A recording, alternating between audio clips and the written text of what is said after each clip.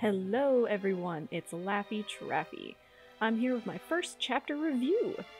Chapter 1001, Battle of Monsters on Onigashima. And let me just say, they are monsters. All of them. I'm so glad that this chapter is everything I wanted it to be, and so excited that the chapter picked up right where it left off on the last one. Perhaps the next chapter we'll have to cut away to see what everyone else is up to, but I just want to sit here and watch this fight.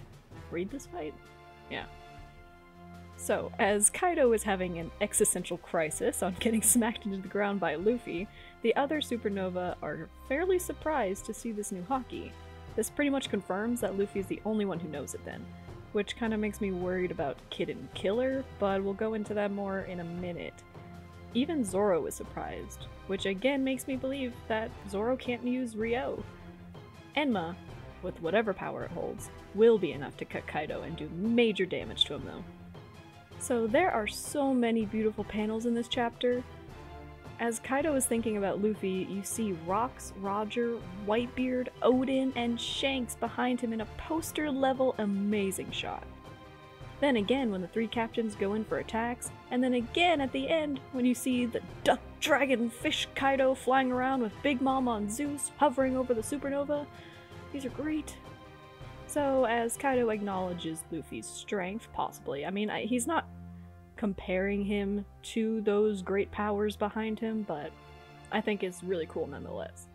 So Kaido goes for another Thunder Bubble! And it was unclear in the unofficial, but in the official it clearly says that Luffy managed to dodge a good portion of the blow as to not be as devastating as last time. We all remember how that went. Rip. He was calm and was able to use Future Sight, but even then he got hit. His speed is immense, which leads me to diss on the anime some more because Kaido's inhuman speed that was shown in the manga when he first one-shot Luffy was not portrayed at all in the anime. But I'll move on from that rant. As Kaido sees Luffy not be immediately knocked out by the same attacks, I can't get out of my head how much Kaido just looks like a proud dad. Are you winning, son? Oh god! I mean, Kaido is so obsessed with strong opponents. His entire MO is to try and find someone to go down in a blaze of glory with.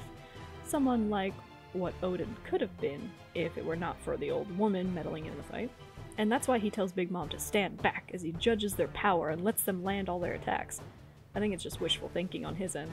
Big Mom seemed pretty miffed at this too, so we'll see how long she actually stays out of the fight. So then Luffy's caught off guard, and there's a cool scene when Prometheus goes to attack Luffy, and oh god, Zoro can do Foxfire, Zoro can do Foxfire. When did he learn this? This has been foreshadowed since Punk Hazard! Zoro can do Foxfire! He can cut the Boral Breath! Oh my god, I hope we see that! Ah! Moving on, Law saves Luffy from what we can only assume would be massive damage. And we see that Law has been very hung up on him seemingly obeying Luffy's orders. I mean, I thought it was nice that Law, just without hesitation, just simped for Luffy since he's kind of leading the game here and they fought together before. But it was also nice to see that he tried to regain his dignity by clarifying he wasn't listening to Luffy at all and just did what he wanted to do anyway. So there. I often think of him like a Grand Fleet member, but you have to remember, Law is determined to be his own captain and not be associated to be under Luffy or following him in any way. He's only doing this alliance as an equal pirate captain. Law often goes out of his way to reaffirm this, but who knows? Maybe he's just overcompensating and doesn't want to accept that he's part of Luffy's gang. I think he's just making a big show of it because Kid is there, honestly. I mean, I think his best bet to reveal the will of D for Corazon and everything that he's been striving for is to honestly stay with Luffy, and therefore Robin. But I've already went on enough of a Law tangent. Let's get back to the chapter. Oh jeez. Man, when they start a pissing competition, they did Law dirty. I can take Luffy and Kid having meme faces, but not Law. He looks so bad. I mean, it's so on par with the three of them. I just lost it when they're all just waiting until the last possible second not to dodge it to see if anyone else is flinching. Of course, their prides are on the line, so no one flinches, and they just get hit in the face by Flame Ball. Sorry, Heavenly Bonbons. Talk about hit to your pride. I think, though, that this playful and carefree nature of them not really taking this too seriously, on the outside at least, will be used to show the dramatic shift of the mood of the fight when, not if, when, things start to go south. It definitely won't stay like this. Big Mom and Kaido are just playing with him. It's outright said, so we'll see how long this lasts. I really look forward to when this fight turns from a dick measuring contest, though, to a moment where they have to set aside their competitive natures and all come together to defeat the Yonko. It will be a nice character development moment for the three captains. And even Zoro and Killer are competing with each other, so we can see them work together too. The Zoro versus Killer argument, though, continues with Killer telling Zoro that if he had his Punisher, I barely know her, then he would have won. Zoro just claps back with a, "It would have ended the same." You see Zoro and Killer both go for the killing blow at Kaido's neck, but then you see a panel later that it's just a surface level scrape on his neck after both of their attacks, and Kaido is not surprised. This is when Zoro comments on having to unleash more of Enma's power.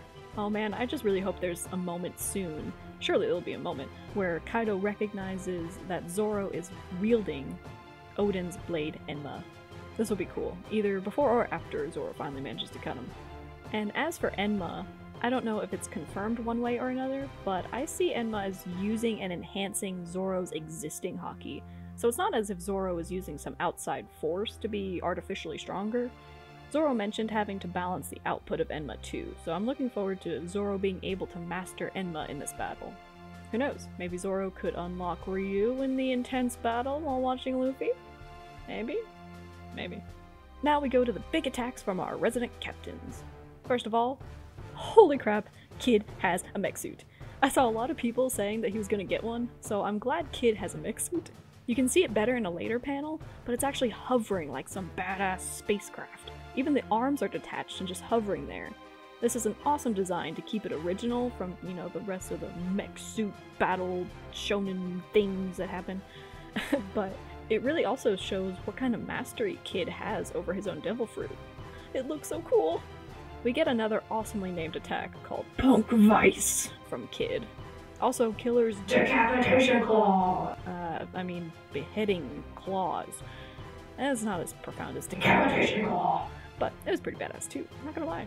Anyway, so Kid's biggest idea is to crush Kaido because he knows how hard Kaido's skin is. At first, when he responded to Luffy's attack with, "Oh my god, I can't believe a punch actually damaged Kaido," I was sitting here like, then what are you doing here? If you know that punches can't hurt him, what's your plan? But then we see his plan. To crush him.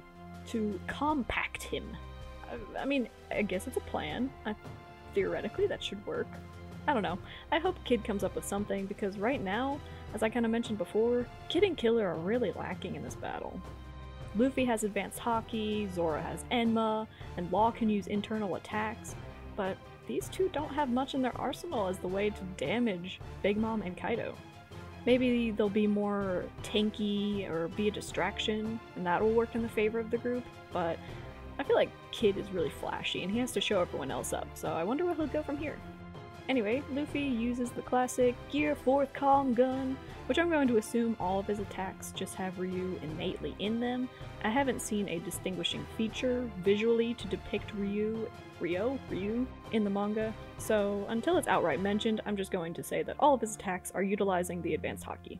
So now on to Law. There's a few things to touch on here. When I first read it, Law's opening statement, "I will go straight inside the body to deliver a surgical death."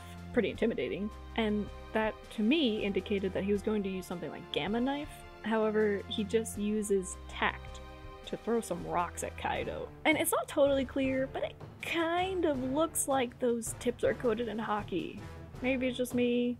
I don't think so. I think it's just the shadow on the rocks, but it definitely looks like they're coated in haki. I mean, that'd be awesome, and a useful power-up type thing that Law could have gotten, but still I think it's just weird shading.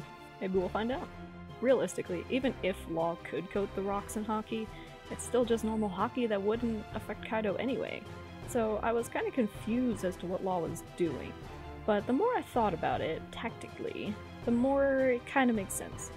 Law in this battle will be the most useful to stay far away from Big Mom and Kaido. He can manipulate the battlefield, as shown when he shambles Luffy out of the way of Kaido's attack. I mean, he saved Luffy from massive damage, like I said. That's a lot of damage. With that and any possible healing at their advantage, Law needs to stay away, so much so that to Big Mom and Kaido, he might be the first target. Just unfortunately, he doesn't really have any super powerful long-range attacks. And when I say powerful, I'm talking Kaido level powerful. Sure, he can cut an entire mountain in half, but I think it's just a testament of hockey, and Kaido can't be cut. I don't think he can be cut that way. Sorry, Virgo. His best bets are his up-close and personal attacks of Gamma Knife and Countershock, which both affect the target's insides. It was just weird for him to talk about his internal surgery, but then just throw some rocks. But we gotta remember, Law is like a high-level spellcaster. He's got 1 or 2 9th level spells, and they're gonna do some damage, but they're limited. Plus, when it's time to use them, Kaido and or Big Mom need to be more damaged and open to the attack. The others need to make openings so that he can use those high caliber attacks because it's a big risk, even with his teleportation, to get right into Kaido's face. And here I thought I was done with the Law tangents. Can't be helped, really. Now, finally, we're at the end of the chapter where Kaido turns into a dragonfish and flies up to do some more dramatic posing with Big Mom as they stare down the supernova below. Looking at this panel, I really like the dichotomy between the captains. It's a small thing, but it's cool that Kid and Luffy have these giant enhanced forms looking all crazy, and Law's just standing there on a rock chillin'. He's just vibing. The Yonko declare they will take everything they have. Poneglyphs treasure their crew and friends. The stakes are high, as the one who are the victors take the huge step to becoming the Pirate King. And there's a break next week. So I really hope this just continues with the fight next chapter, because fighting Dragon Form Kaido will be amazing. Unfortunately, in return for amazing fight sequences, it seems like the chapters are shorter, but that's okay. There was more than enough to discuss here with this chapter, so I'm okay with it. This will be some Stampede level awesome.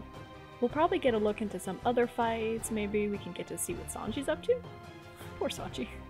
What I'm hoping is that Robin, if she isn't looking for poneglyphs, shows up to save Sanji from Black Maria, and we can get a long-awaited epic Robin fight. And then Sanji can go help Marco defeat King and Queen, and then they can go join the battle up top. Man, I just want Marco to join the battle. Who knows? Anyway guys, that wraps up my first chapter review for chapter 1001. That's still crazy to say. This is a great time to be reading One Piece weekly, and I look forward to continuing with my reviews. Hope you enjoyed, and let me know what was your favorite panel. My personal favorite was Luffy standing in front of the Legends of the World. Minus Marines. We're not going to talk about that. But there's also the panel with Dragon Kaido and Flying Big Mom, the supernova attacks, or maybe you liked our beloved 3 captains' haw face? Let me know! As always, subscribe if you liked my reviews and want to see more, and check out my other series I started where I'm comparing how well the manga was adapted into the anime by going episode by episode. So have a great day, follow your dreams, and check me next time. Bye!